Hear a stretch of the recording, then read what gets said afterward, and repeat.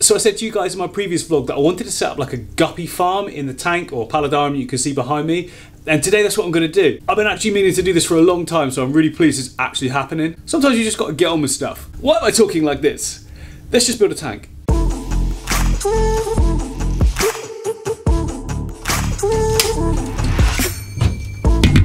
Oh.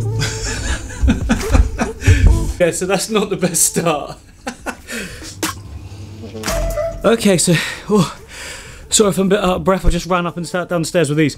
So these are some of the rocks that are going in. This is basalt rock, it's really heavy and dense, and I'm a little bit worried about that sort of glass bottom. It's quite thin glass, you see, because obviously it's not an aquarium, it's a paludarium, so it's not designed to hold tons of water and weight. So I'm going to just put on the bottom there, I'm going to put some polystyrene or expanded foam or whatever you want to call it, and then put some gravel on top of that.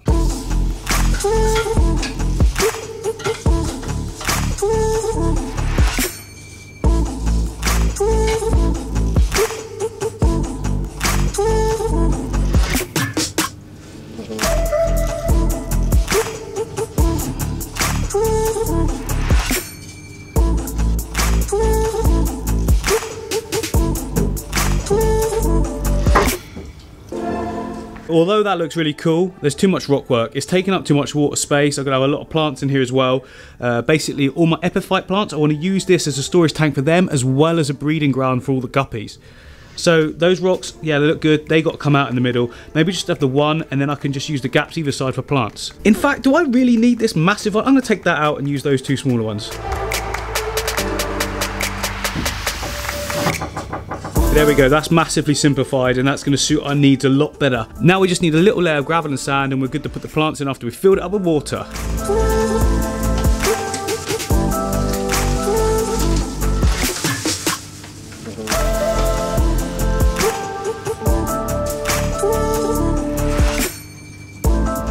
And voila, just like that, we're transformed. Now, that looks awful. Now, I've got loads of detailed stuff coming right now.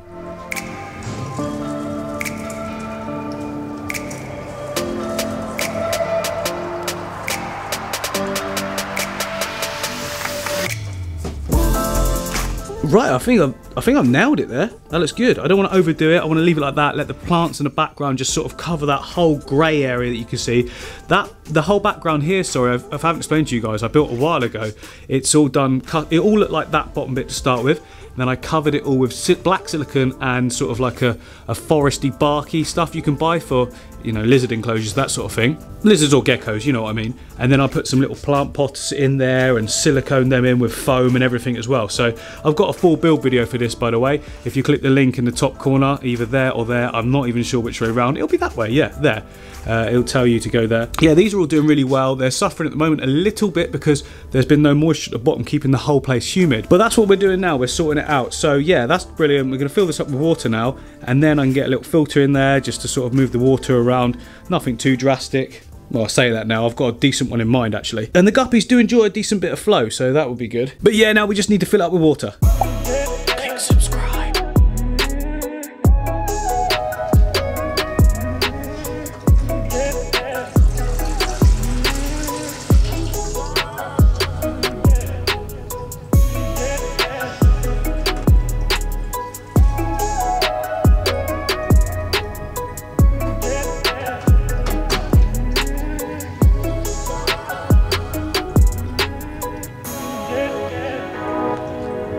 So believe it or not, it's actually the next day, and yesterday I ran out of time, so I left the whole thing in this state. I told you I had a lot of plants to put into it, and I really do. Hang on. Oh, I've smashed it again. There we go, they're all floating on the top. That looks horrible, doesn't it? But look, the water has gone crystal clear, look. That's beautiful. So I want to take all, beautiful, don't know why I said it like that. I want to take all of this out now and attach each and every piece to rocks, and I can just put them in there. There might be too many, so I'm going to put them in. If there's too many, I'll put them in another aquarium as well. I've got all the cube aquariums next door as well. Yeah, so I've actually got, oh, that's way too bright. Sorry, hang on, oh, wrong way. Yeah, so I've got all of these aquariums as well, so I can put some like Java ferns and Anubias if I need to in these.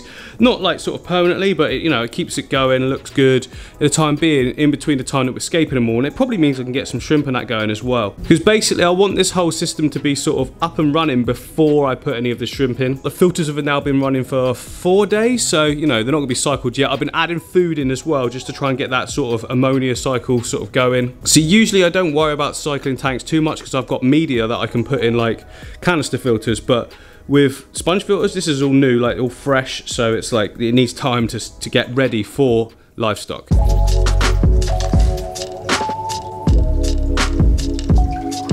So that's all the plants out. It's gone a little bit murky again, but that little filter will clear it in no time.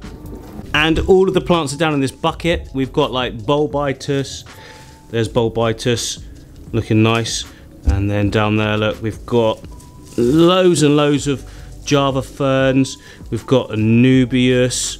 So all of these ones I want to attach to little rocks so that we can move them around from aquarium to aquarium when needed, and just to keep them growing nicely as well, but not have them sort of locked down in one place. And the way to do that is just to take a rock like this one that won't focus. Take a rock like that, don't chuck it down, and then you need to take some cyanoacrylate super glue. This is the gel form. I like to use this Gorilla stuff, and that is completely like, it's not harmful to fish or plants or anything like that, and it instantly sort of dries when it touches contact with water. You know what I mean? When it touches stuff, it glues. It's glue. Oh, for God. So this is an old Java fern plant, which means that there's a few dead sort of leaves on it.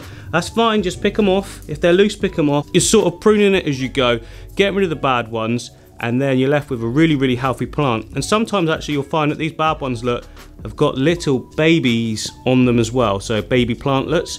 Keep those, maybe put them something separate or group them all together. You get something really nice going from it. Don't even know what I'm saying. What does that mean? So we then want to take the nice flat area of the rock that you've got, put some of the super glue gel on, just spread it about and blob it on like that. Be liberal with it. And then just press it onto the rhizome of the plant like that.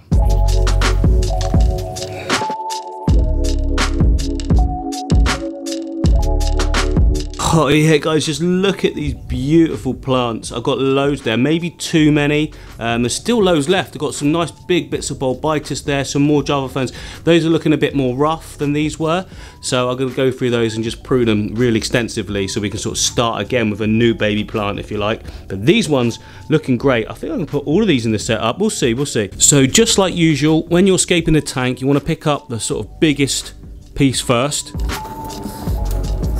And then you want to put it at the back, so there's a nice little gap right in there. I think that'll do nicely. It'd help if I film it. There you go, so a nice little gap at the back there. Now that's good because it's going to provide a bit of refuge for the babies as well. See, they'll be able to go in here and sort of hide, because sometimes they will be eaten by the parents. I don't know if it's the male, the female, I don't know, but sometimes you see that there's like 100 babies, you come back, only like 10 have survived. So that's good, that gives them a good little place.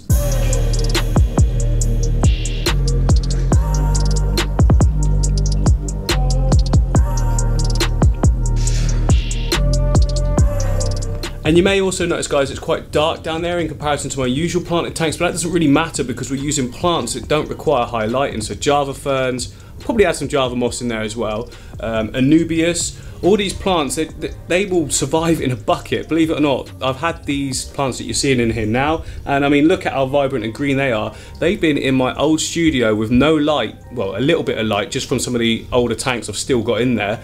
And they've just been in like some tubs in the bottom, and they're just absolutely thriving. And it's funny, isn't it? Sometimes we can set up these perfect like conditions for our plants and think, why aren't they growing? But then you chuck them in a bucket and they'll just grow amazing. Oh, there we go. Look at that. That is looking sick. I love that. That looks proper real. This is my Guppy rainforest. Thinking about putting some sort of system in, like, you know, just a secondary filter like there, but putting an outlet hose to it, running it up the top with some airline tube across the top, and just putting a few little pinpricks along it just to get a trickle coming down. I mean, you will need to do more water changes to start with as the organic material comes into the water, but that shouldn't be an issue. That way, this will keep, like, you know, moist all the time. And now that I've got water in here, I should only need to spray it down at the top here every 2 to 3 days. Currently, I'm doing it every day, but before I didn't need to when I had all water in it before. But yeah, that looks fantastic. I really, really like that. I feel like it does need some leaf litter though to look properly good, but there's actually quite a bit of flow coming out of this little, so you can see how much it's blowing. If I put leaf litter in there, it's all just going to collect down the back. But saying that, it's good for the fish, it's natural looking. I'll just put some in and let it see where it lies.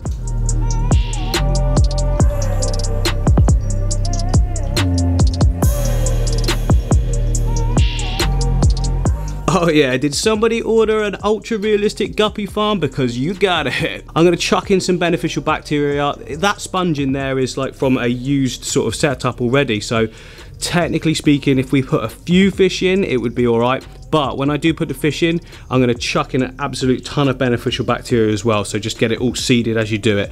If you're going to do it that way, you need to do lots of water changes as well, just to keep on top of any ammonia spikes, but perfectly doable with small fish.